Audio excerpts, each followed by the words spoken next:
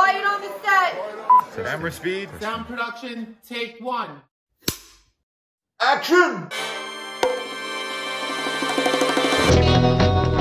Welcome to From Beneath the Hollywood Sign. If you love old movies, Hollywood history, or the golden age of filmmaking, you've come to the right place. This is the podcast that talks about amazing stories of Tinseltown from another era. Hear fascinating conversations with writer-producer Steve Cubine, who quite literally lives just beneath the Hollywood sign, and actress-writer Nan McNamara. Now your hosts, Steve and Nan. Here we are. Here we are. Part 2 of Sibling Rivalry. Now, ever since we had our first episode about sibling rivalries, I have been thinking about my own siblings. We know we were all tap dancers. I did not know yes, that. Yes, my uncle taught tap dance. We had recitals. We were all in tap dancing. My dad was a tap dancer when he was a young man. No way. Yes. Thankfully, none of us were good enough to compete against each other. No Shirley Temple in the making? No Shirley Temple. I had no idea. I love that. Yes, I love to tap. I wish I could get back to it. Let's dive in right away with two guys, Film Noir King, as you call him, and the Beefcake. And I don't think a lot of people know that they were brothers. I didn't know they were brothers. And they're both so different as far as their Hollywood careers. This is Lawrence Tierney and Scott Brady. Good old Scott Brady. But yeah, these were like Brooklyn-born guys. They were rough and tumble. They grew up on the wrong side of the tracks in Brooklyn, whereas Gene Tierney, same name, no relation, oddly enough, grew up on the very wealthy side. So interesting. Yes. There were two Brooklyns. And another thing that we've found that's sort of a common denominator in some of these stories is Lawrence Tierney was spotted doing a play. Yes, he was, which is interesting. He was this rough and tumble guy. He was a smart ass. He was always in trouble. Kind of found his way because he got a modeling job for Sears Roebuck, which I don't know why I think Lawrence Tierney modeling for Sears Roebuck is funny to me. It doesn't seem like his brand, right? Exactly. Yeah. But it led him to theater, which led him to an RKO talent scout, spotting him and took him to Hollywood. So he was really discovered in theater like so many others. His brother, Scott Brady, who was 5 years younger, he went an entirely different route. He joined the Army. He served in the war. He got out of the Army. He came to Hollywood too. So, now both of the brothers are in Hollywood. But Tierney, he got a lucky break with RKO. They really saw something in him. And what really put him on the map was he was cast as the infamous 1930s bank robber John Dillinger in the 1945 crime drama Dillinger. Huge hit, really made him a star. He was really that gruff, intimidating type of guy that was so perfect to play Dillinger. And he kind of got typecast in that type of role, yes, right? Yes, absolutely. So by now, after Dillinger, he's making all kinds of movies at RKO. He's doing comedies, he's doing dramas, he's doing war pictures. He did a war picture with John Wayne. And then he plays Jesse James. He loved to play those bad boys. Yes. In a movie called Bad Man's Territory in 1946 with Randolph Scott. So he sort of found his lane in Hollywood. Yes. He's the bad guy, he's the villain, and it worked for him. But in that lane, he also took along with him some bottles. Yeah, he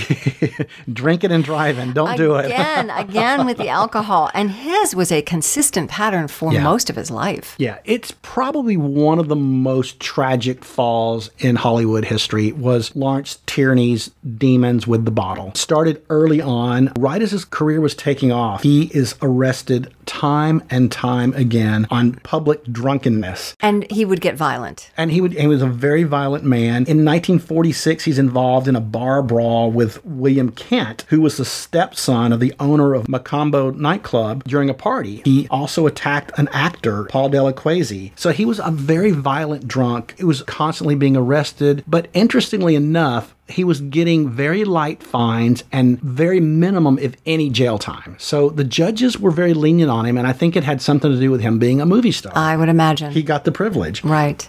So, this is a pattern that just repeats itself throughout his career, tragically. But meanwhile, Scott Brady, he's trying to make his own career, so he gets small parts in small movies, and originally he was billed as Gerald Gilbert, and he finally chose the name Scott Brady for his stage name, partly because he didn't want to capitalize capitalize on Lawrence Tierney's fame, but privately, I think it was to distance himself from all the drama and all the infamy. the bad publicity.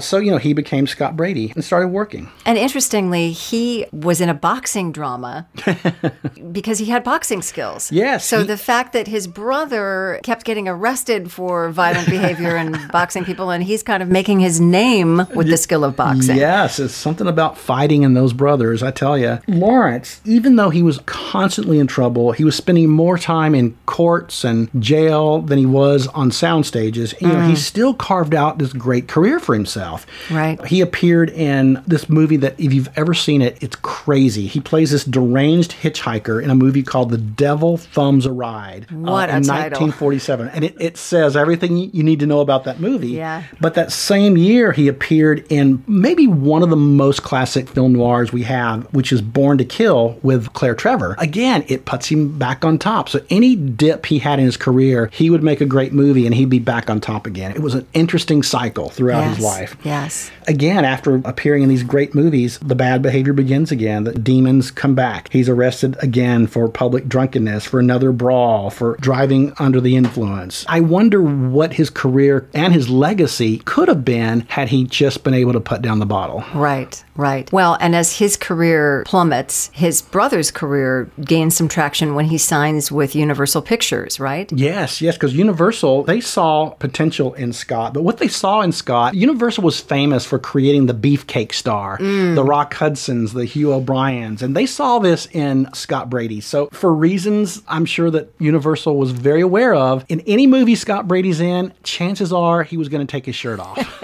Whether it was warranted or not in the script. Whether it was 20 below out, he was going to take his shirt off. Exactly. It's a Western. He's in a gunfight. And he, suddenly his shirt gets ripped off. Well, it's about time that men get objectified, right? Exactly. And but he was a decent actor. He wasn't the greatest actor, but he had great beauty. He had a great physique. He was talented enough. He made some fun movies, lots of Westerns, lots of fantasy movies, lots of hard-boiled dramas. But what really kind of put him on top and got him into the A-list of actors was George Cougar cast him in a romantic comedy called The Model and the Marriage Broker with Gene Crane and the great Thelma Ritter. Oh, I love Thelma Ritter. Oh my gosh, we could do a whole podcast on her. Yes, we could. So Scott's doing well. Lawrence is doing not so well. By now Lawrence is appearing in kind of more B movies. He appeared in The Bodyguard, which I think we just mentioned prior, was Priscilla Lane's final movie. Priscilla Lane. I think his personal traumas were just taking up all his time. He had no time to act.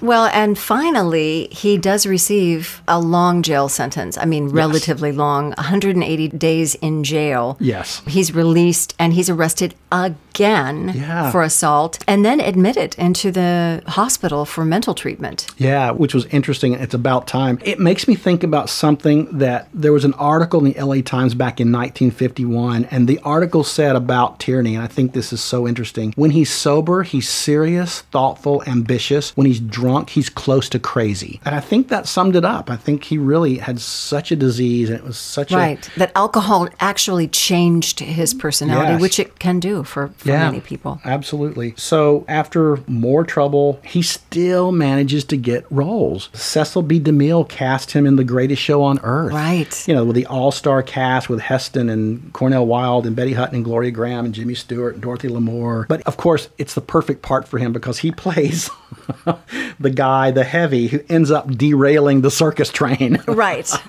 Isn't that perfect? Yes, of course. What else would he play, right?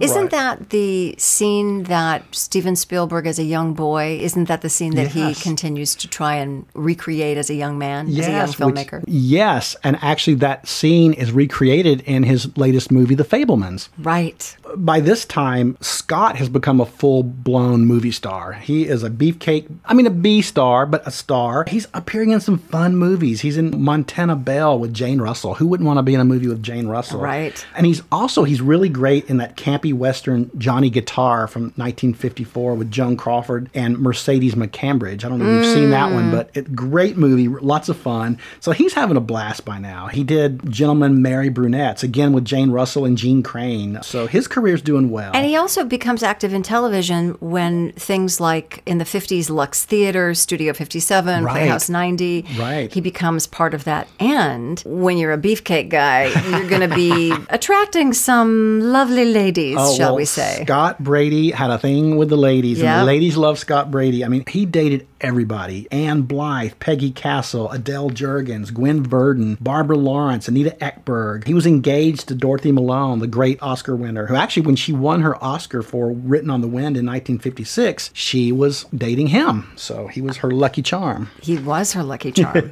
And then moving into the 60s, both of the brothers' careers are sort of spiraling. In fact, Tierney was arrested for trying to crash a party thrown by Elizabeth Taylor and her then husband Eddie Fisher. I mean, you can't get much more Hollywood than that. I know. Another tragic tale about Tierney in the 60s was he was arrested just hours after his own mother was found dead from an apparent suicide in January of 1960. And wasn't it around the same time that Scott Brady also got into some trouble? He did. He wasn't the perfect brother after all. In 1963, he got major bad publicity when he was barred by the state of New York Harness Racing Commission from participating in any sports due to his association with bookmakers. Okay. So Scott was a gambler a little bit, but compared to his brother, I mean, his scrapes with the law were nothing. Yes. In the 70s, Tierney starts off really promisingly by landing some amazing films. Yes, he did. By this time, he started to get his act together a little bit. And in fact, even back in the mid-60s, he got a couple of breaks from some directors that had worked with him. John Cassavetes hired him to star in A Child is Waiting, which was a critically acclaimed drama with Judy Garland and Burt Lancaster and his wife, Jenna Rollins. So he was kind of getting himself together. He got cast by Otto Preminger in the comedy Such Good Friends in 1971 with Diane Cannon. So I think by now he's starting to beat the demons a little bit. Yes. It didn't last long because in 73, he gets stabbed in a brawl outside of a New York bar, by his low-rent hotel. And then 2 years later, he's questioned and released by the police in New York for an apparent suicide leap of a 24-year-old woman from the fourth floor window of her Midtown apartment. Trouble seems to follow him, or does he follow trouble? Unbelievable. Yeah. It's just unlucky dark cloud, I think, followed that man. Now, moving into the 70s for both of them, this was a time of a lot of interesting television. Yeah, both brothers turned to television. Scott appeared in The High Chaparral and Mannix and Macmillan and Wife, Mission Impossible, Gunsmoke, Hawaii Five-0, Beretta. I mean, all these great shows. And wouldn't it be perfect for those two actors to be in those kinds of shows? Because they would be that classic, either bad boy or the murderer or the... And by now, they're probably grizzled faces. Yes. Well, interestingly enough, and I didn't know this until I started doing research for this piece, it's been rumored that Norman Lear originally offered Scott Brady the role of Archie Bunker in All in the Family. I had no idea, but Brady turned it down for whatever reason. I can see him, though, doing it, now that you say that. I mean, not to take anything away from Carol O'Connor. But he ended up on the show. He played one of Archie Bunker's flunkies, but he didn't play Archie Bunker, which is, missed opportunity. Yes. He also, Scott Brady, I loved him because he appears in a couple of episodes of Laverne and Shirley. He was Shirley's father. Wow. Cindy Williams. And I remember him from The China Syndrome. Yes. So great. A great film. Yes. So Scott did okay. Scott kind of bounced back into character roles. And so did Lawrence. By now, he's doing better. The drinking's under control. John Cassavetes, once again, comes to his rescue, gives him a small part as a bartender in Gloria, that incredible crime drama with Jenna Rollins. Yes. And this led to another movie he's the star of called The Prowler in 1981, and it led to small parts in Arthur with Dudley Moore, and then another horror movie called Midnight. So he's working again. Yeah, and Pritzi's Honor. Yeah, of course. He was Pritzi's Honor, which, and you forget he was Ryan O'Neal's father in Tough Guys Can't Dance in 1987. Yeah. So fun stuff is happening for him now. Yeah, and he also gets into some of these wonderful hour-long television shows. One of my favorites, Hill Street Blues. Yes, and in fact, he played Desk Sergeant Jenkins. He gets the very last line of dialogue in the entire series when he answers the front desk phone phone and says, Hill Street, fade to black, end of series. Oh, what a moment. Yes. So things are looking up for old Lawrence. Scott also, he worked through the 80s too, lots of TV. I think a lot of people might remember him he played the sheriff in the movie Gremlins. We all remember Gremlins from high school. Yeah. 1984. But then it was short-lived. In 1985, Brady actually died first of respiratory failure. He was only 60. It was his wife of 18 years, Mary, was by his side. So, and we don't know what the relationship between Tierney and his brother Brady was at that point. We do. They actually had a falling out. Oh, they had not really reconciled. They fell out sometime in the late 60s, early 70s, and they really never truly came back together. Okay. Which was too bad. There was still a little life left in Tierney, though.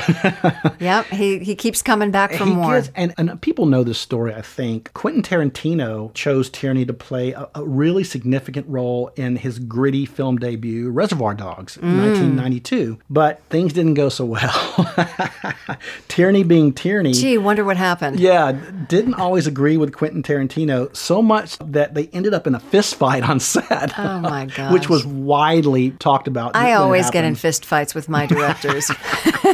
Yeah, that's the way to make sure you're in the sequel. Right? Old habits die hard. So Lawrence was who he was. Yeah. He died in 2002. He was broken alone, which is sort of fitting and very sad. He was 82 at the time and passed in his sleep. So very different endings for the brothers. Yes. And they both live on in all of these wonderful movies and television shows. Yes.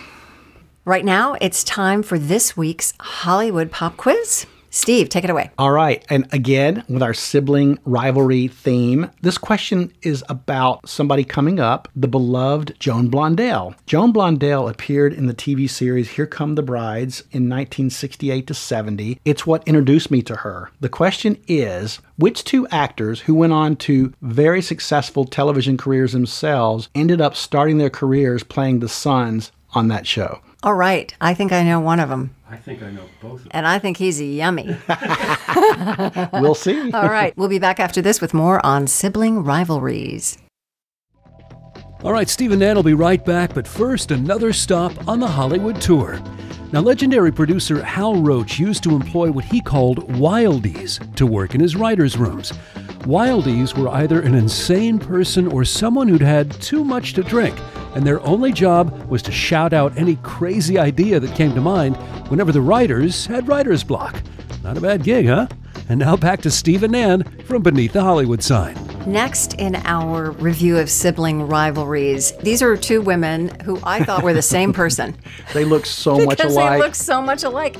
And growing up watching them on television, I just assumed. But we're going to be talking now about Joan Blondell and Gloria Blondell. Yes, and as I mentioned in our question, Joan Blondell, she caught my eye as a kid in Here Come the Brides, which was an incredible, fun show set in the Northwest about lumberjacks and bringing brides to marry off to these horny mountain men. I mean, think about it. That's what the show was about. Not very PC right now, but, I know. But Joan played the lady who owned the saloon. She was like the Miss Kitty of the Northwest, and she was incredible. She was so funny, and she just brought such pizzazz to that show, and I just loved her, and I wanted to know everything I could about her. So I took a deep dive into her old movies, and my gosh, she started making movies in the 20s, so it's a fun. And her brassiness and ability to shine in everything she does is amazing. And I think it's why she became such a big star is because she just had such a light and such a, you said brassiness, which is a perfect word. I think she made people forget their troubles during the Depression. And I think that really made her so popular. It made America embrace her so much. And she really became one of the most popular and highest paid actresses in Hollywood of that era. She really she has the doesn't suffer fools attitude about life. And I think I really loved that as a kid watching her because, so many times you didn't see that in a lot of characters. Yes, you didn't. And it's funny because a lot of people don't realize that she had a sister who was also an actress, also did quite well for herself, Gloria Blondell. Gloria didn't have the career Joan did, but she appeared in lots of movies. She appeared in lots of television shows, probably most well known for appearing in lots of Lucille Ball shows. Lucy and Gloria were very close friends. Lucy put Gloria Blondell in almost everything she did. Kind of getting back to Joan a little bit, because let's face it, Joan was a star. Joan was a superstar. She really was. She started her career off doing lots of song and dance movies with Dick Powell. Their chemistry was incredible, so much so that they got married. So must have been on-screen and off-screen chemistry. And they did a lot of musicals, right? Yeah, they did Footlight Parade in 1933, and Dames in 34, and Colleen in 36, and then she did the Gold Digger movies, the Gold Diggers of 1937, Yes. Which were extremely popular, and they just had great chemistry, and it was a good marriage for a long time, and until it wasn't. Until it wasn't. And then, of course, as we know, the web of love, she goes on to marry Mike Todd, who then goes on to marry Elizabeth Taylor, and we could go on down that road for a while. And Dick Powell married June Allison, so Yes. it's just all crazy connected. Right. I think Blondell really hit her stride in the 40s. I mean, that's when she's at the top of her game. That's when she's making movies like Topper Returns, which was the follow-up to the classic Topper, where she kind of stepped in for the Constance Bennett character in a way, and as far as the humor and things like that. She was in this wonderful female-driven war picture called Cry Havoc in 1942 with an all-star female cast that included Margaret Sullivan and Ann Southern and Marcia Hunt and Ella Raines and Faye Bainter. She was in one of my favorites, A Tree Grows in Brooklyn. She's Aunt Sissy, 1945, an incredible movie. And when I just saw Desk Set, that often plays during the holiday season, and she plays Peg Costello, the researcher, with Katharine Hepburn and Spencer Tracy. Yeah, she's just incredible. She had such comic timing. She got an Oscar nomination for Best Supporting Actress for The Blue Veil with Jane Wyman. She lost that Oscar to Kim Hunter for Streetcar, who's going to beat Kim Hunter for Streetcar? I hate to say it. But, yes. But, that just shows how revered she was by everybody in Hollywood. She's incredible as Violet in Will Success Spoil Rock Hunter in 57 with Tony Randall. So many memorable performances. But this whole time that Joan is making these great movies, Gloria's holding her own. She's appearing in other movies, and she's appearing on television mostly. I think that's where Gloria found her lane. She played this great character called Honeybee Gillis. People won't remember this, but there was a 1950s sitcom with William Bendix and Marjorie Reynolds called The Life of Riley. And she was kind of like the busybody neighbor kind of character that was very popular. She's guest starring on I Love Lucy and Lucy shows. And what people may not know is that for many, many years, Gloria did the voice for Daisy Duck in all the Walt Disney movies. Oh, my goodness. I think she started doing that in 1945, and I think she did it for quite a while. Yes. She's carved her own career away from Joan. Right. And both successful. Yeah, both very successful. And they had a very loving bond. They were very close as sisters, very supportive of each other. Not much drama or tragedy with the two of them, but they were just fun, lovely women that I think made such an indelible mark on Hollywood. They really did. And I just want to say one last thing. If you haven't seen John Cassavetes' film Opening Night from 1977, Joan Blondell is so incredible. She plays the writer. I think the character's name was Sarah Good. It is such an incredible performance. It ended up getting Blondell nominated for a Golden Globe. It's just one of those performances that everybody should see. Joan Blondell. Joan Blondell and Gloria. Don't forget Gloria. Don't forget Gloria. Now we have some twins to talk about. Oh, it's our first twins. Yes. This is Anna Maria Pierangeli. Perfect. Thank you. You took Italian. I did not. And Maria Luisa Pierangeli. Right. The lovely Italian twins. Now, these were two women that I did not know a lot about until reading your blog. Oh, good. Yes. Well, they ended up becoming the movie star Pier Angeli and Marissa Pavon. Those names might be a little more familiar to people. They were these lovely Italian girls born in 1932. They both got discovered in very bizarre ways. Neither one of them really sought out the limelight. They were just these beautiful women that just got discovered. Pier went to art school, and she was spotted while in art school, and this director basically approached her and said, I'm making a movie. I think you'd be perfect for the lead. And haven't we all heard that story? Of course, yes. But it ended up being legit. hit, and so she made her film debut in a movie called Domani è troppo tardi in 1950. It was the leading role. The movie was a huge hit, and it made her an overnight superstar. And didn't you end up winning the Italian Oscar, what is called the Nastro di Argento? Yeah, she won, which is the equivalent of our Oscar. So she really started off auspicious. So auspiciously. Whereas with Marissa Pavan, she wasn't sure she wanted to be an actress, but they were family friends with Cubby Broccoli, who later went on to, as we all know, to produce the James Bond movies. Franchise. He encouraged her. He said, you really should think about being an actress like your sister. So he introduced her to Hollywood producer Saul Siegel at 20th Century Fox, who was looking for a girl for a film who could sing a song in French, which Maria Pavan could. Can't everyone. Marissa Pavan could. Yeah. So she got the role. Well, she got a screen test. And this is really interesting because at her screen test, it was basically down to her and another actress. And the other actress was a young woman named Anne Bancroft. Oh, my. Well, Marissa Pavan got the role. She beat out Anne Bancroft. Okay. I wonder if her French was better than Anne's. Exactly. So meanwhile, with Pier, people saw her Italian movie. Of course, Hollywood Comes Calling. She gets scouted by MGM, whipped up to Hollywood, and they had this huge publicity buildup for her debut film, which was a film called Teresa in 1951, which was a romantic drama about challenges of this American soldier played by John Erickson and his new Italian war bride. And guess who Pier played?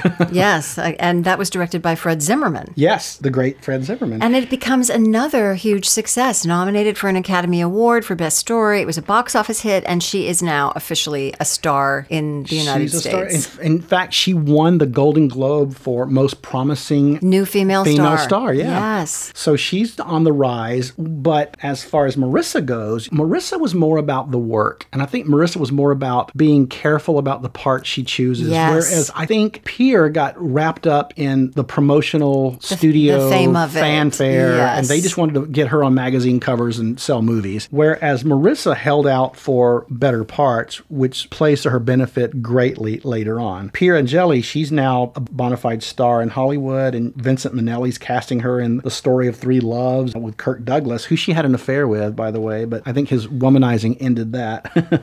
Yeah. And, she's in Flame in the Flesh with Lana Turner. Whereas, as I said, Marissa goes a different route. She really picks character-driven roles. And so a more serious actress. Definitely a more serious actor. I think she really embraced the craft more. And she chose interesting, lesser-known films. Like she's in Down Three Dark Streets, which I had mentioned earlier when we were doing our podcast on the Hollywood sign, because the ending ends up at the foot of the Hollywood sign. Yeah, she's incredible in that. That movie had Broderick Crawford in it. She did a movie called Western Drumbeat with Alan Ladd, not a shabby leading man at all, where she's becoming a real serious, studied actress, and Pier Angeli's just becoming a movie star. Now, Pier Angeli also has a very famous relationship that I think is a really interesting story. Can you talk about her and how she meets a young actor named James Dean? Yes, James Dean. Yeah, Pier is now in Hollywood. She's making a movie called The Silver Chalice with Paul Newman, the great Paul Newman. And James Dean is a buddy of Paul Newman, so he's making a movie a few sound stages down. He comes to visit Paul on set. He meets Pier Angeli. It is love at first sight. They just fall madly in love with each other. They're soon one of the most popular Hollywood couples. And they were together for a while. They were. And I think we all know James Dean had a complicated life, probably, with what he dealt with. But I think he genuinely loved her. And I think she genuinely loved him. For a while, they seemed happy. But then I think he brought out a wilder side in her, a more adventurous side. And I think she helped tame him a little bit. Sure. They were good for each other. Yeah. So that was a good combo. Unfortunately, her mother did not approve of him. No. And so that made it difficult. And then... Yeah, James Dean wasn't Catholic, and Italian mama was having none of that. Yes, especially back in the 50s, that would have been not done. Yeah, so they split up. She marries singer Vic Damone, leaving Dean devastated. It's been rumored that at her marriage to Vic Damone, Damone that James Dean parked his motorcycle across from the church and started gunning the engine during the ceremony. I think it was his last hurrah. It was his moment of... This is the church they were married in Beverly Hills, right? And he was just hanging out front. Gunning that motorcycle. I guess it was his Ben Elaine moment, except Pier ended up marrying Vic Damone, and Dean went on to having his tragic end, unfortunately. Yes. Meanwhile, Marissa waited for the right part, and it came along. She got cast in such a magnificent movie and a magnificent role for her. She was cast in Tennessee Williams' The Rose Tattoo. And that was in 1955. With the great Anna Magnani and Burt Lancaster. That movie put her on the map. I mean, the movie was a huge success. It was Oscar nominated left and right, including one for her as Best Supporting Actress. So now she's considered a very serious actress and taken very seriously. She ends up marrying a French actor by the name of Jean-Pierre Aumont. She did the great Jean-Pierre Aumont, who was the widower of Maria Montez, strangely enough, all connected. She goes on to do good movies. She's in The Man in the Gray Flannel Suit with Gregory Peck and lots of other fun movies, but I think her family became more important, and I think Marissa Pavon's career started to not peter out, but I think she made the choice to focus more on family than career, whereas Pier, she was kind of lost at this point. Her marriage from Damone ended badly. She moved back to Europe. She did a few movies over there. I think she kind of lost her way as well. I think she got remarried a third time, right, to Travaglioli? Travaglioli. Travaglioli. Who was Italian composer and pianist, who was 15 years her senior. They had a son. She'd had a son with Damone also. So I think family's becoming important to her, but also the bloom was off the rose a little bit with her. Their movies aren't as great. She did The Last Days of Sodom and Gomorrah in 1962, and she also did Battle of the Bulge with Henry Fonda and Robert Shaw and Robert Ryan. Whereas Marissa now, in the 60s and 70s, they're in Europe, they're raising their kids, they're happy, movies aren't so important. She starts doing television, Wonder Woman, Hawaii Five-0, that usual route that people ended up doing, which was great in the day because you had opportunities for older stars like that. For poor Pier, still searching, her marriage ends. She comes back to Hollywood, but this time she didn't have the success that she had when she was younger. And sadly, on September the 10th, 1971, she dies of a drug overdose at her apartment. No one knows if it was purposeful or accidental. Yeah, I think we'll never know if it was just an accident or if she meant to kill herself. But a really sad ending for a very talented woman. But on an up note, Marissa Pavon is still with us. I think she's 91 years old now and still living in Europe and happy as can be. And it sounds like they were still supportive and in communication with each other when her sister passed. Yes, they also very close sister relationship. So, wow. Well, this has been a fascinating road, and we haven't even talked about things like, Jocelyn and Marlon Brando, Peter Graves and James Arnaz, Haley and Juliet Mills. The Mills sisters. There's so many siblings we could talk about. There's so many siblings, and we'll just leave it at that for now. But before we go, we have to give the answer to our Hollywood pop quiz. The question was, in Here Come the Brides, which two actors who became huge TV stars later got their start playing the sons? And the answer is... I know one. And it is... Bobby Sherman. Yes, it was Bobby Sherman, who became a huge teen idol. And then the other one was David Soul from Starsky and Hutch. So useless information for your next cocktail party. Yes, but it's all good to know those things. Well, thank you so much for listening. And we would love it if you would give us a follow on social media. We're on Instagram and Facebook and YouTube. We have our own YouTube channel at From Beneath the Hollywood Sign. If you have any questions, comments, or suggestions, we'd love to hear from you. Please email us at info@frombeneaththehollywoodsign.com. That's this week's view. From Beneath the Hollywood Sign, go call your brother or sister. You've been listening to From Beneath the Hollywood Sign with Steve Kubine and Nan McNamara, the podcast that celebrates amazing stories of Tinseltown from its golden era. Join us next week for another episode and learn something else about Hollywood you probably never knew. Take a moment and give us a 5-star rating and a positive review, and tell your friends about us too. It'll help grow the podcast. Visit Steve's website at FromBeneathTheHollywoodSign.com. The executive producers are Steve Kubine and Nan McNamara. Executive producer and post-production supervisor Lindsay Schnebley. This podcast is part of the Airwave Media Podcast Network. Visit airwavemedia.com to listen and subscribe to their other fine shows like The Box of Oddities and The Shallow End with Schnebley and Toth. Copyright 2023. All rights reserved. That's a wrap.